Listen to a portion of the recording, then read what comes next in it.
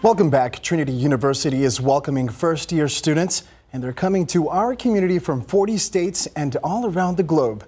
The university says it's seen record enrollment despite the ongoing public health crisis.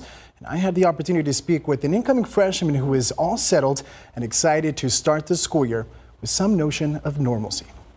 This is first-year student Elijah Maestas, unpacked and neatly settled into his home away from, well, the classroom.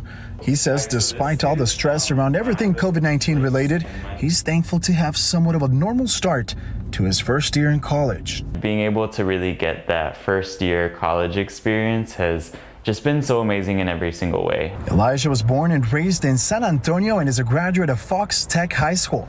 He graduated top 3 of his class and says he's always been academically competitive.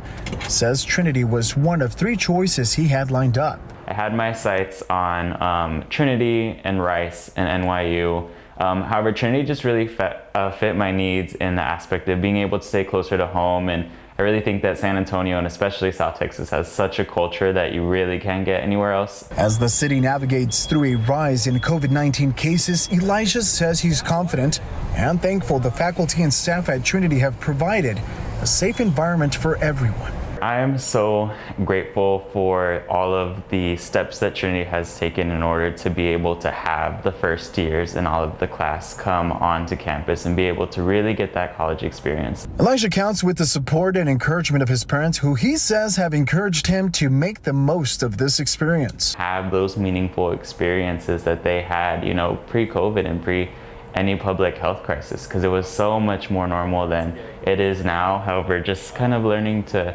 live in the new normal and just embrace it for what it is. A bright future ahead without a doubt for Elijah. Elijah plans on double majoring in business administration and communication. School officials say they have the ability to fully test all members of the campus community.